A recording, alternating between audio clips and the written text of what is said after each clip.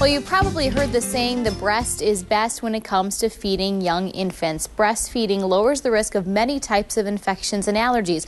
But what if you're headed out to a holiday celebration and you have a drink or two and you're a nursing mom? How does that alcohol affect your milk and how does it affect your baby? Joining us this morning to separate fact from fiction is lactation consultant Jane Grosvold. Good morning, Jane. Thanks for getting up with us. Good morning. Thanks for having me. Good morning.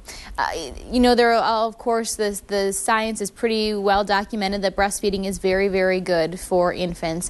But I just recently read in a baby magazine that the old pump and dump theory, where if you have a couple of drinks, you just pump and throw it away, that actually doesn't do you any good. What do you know about that? Well, it's true. We know that breast milk is affected by a woman's bloodstream, and blood alcohol levels are similar to milk levels of alcohol for a new mom. So if her blood alcohol level is high in her bloodstream, it's going to be high at that point in her milk as well. So you can't just pump once and get rid of it. It's going to stay with you for longer than that? It really kind of depends on how much you're drinking. You know, the American Academy of Pediatrics does say that alcohol can be compatible with breastfeeding, but they're really talking about a limited amount of alcohol and on a limited basis, and generally not an everyday kind of thing. So for the mom who's considering going out for a celebration with her employer, or, kind of an employee picnic or party kind of thing, it is fine to have a glass of wine or a beer. But just be aware of the fact that as long as your blood alcohol level is elevated, it's elevated as well in your breast milk.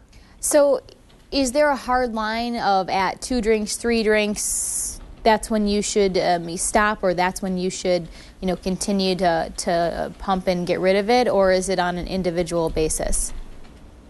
Well, it's sort of individualized, but I think anything over 2 drinks, a woman would really want to consider emptying her breasts and not feeding her baby at that point, especially if she feels under the influence of the alcohol. Mm-hmm. If she has a glass of wine with supper and 3 hours later she feels normal, I'm not too worried about that, but I am worried about a person who would be drinking every day or more than a couple of drinks. So for those moms that are just going out for a holiday party and they're having a glass of wine or a beer or 2, not such a concern. But if someone who's having a lot of alcohol or a lot of mixed cocktails, that's a different story.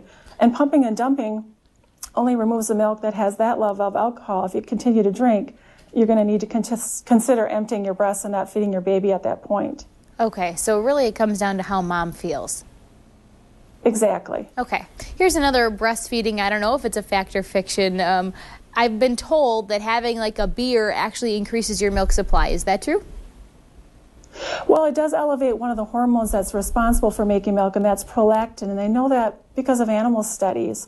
It's not really been studied very well in humans, but it does affect the other hormone of lactation, and that is oxytocin, and that's the hormone that affects the breast's ability to drop milk to the baby.